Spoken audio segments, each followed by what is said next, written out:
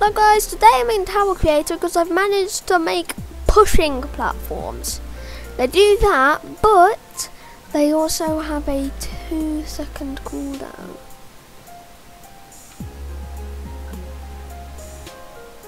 So I don't know how to explain how they work, but it's basically two buttons that overlap each other, and this inside one here becomes visible from this one, but it becomes visible so that you can press it to get rid of this for 3 seconds. And also you can make the cooldown as long as you like. I just have Tower difficulty chart revamped, so yeah, that's why 3 seconds. It's either gonna fit, it's gonna fit somewhere. And it's possible to walk across these in 1 second, but also if you teleport onto it, then it does glitch. Also, if you want to, you can delete the sound, but I just added these pushing platforms here for the detail.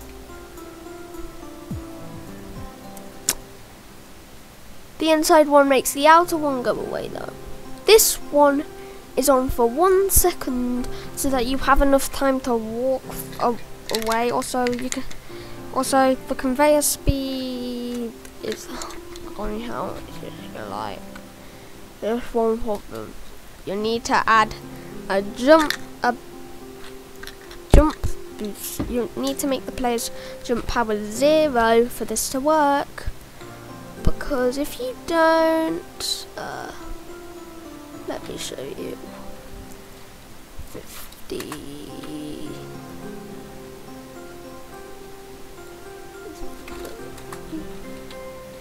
This is what happens if you don't make their jump power 0. They can easily just cheese you.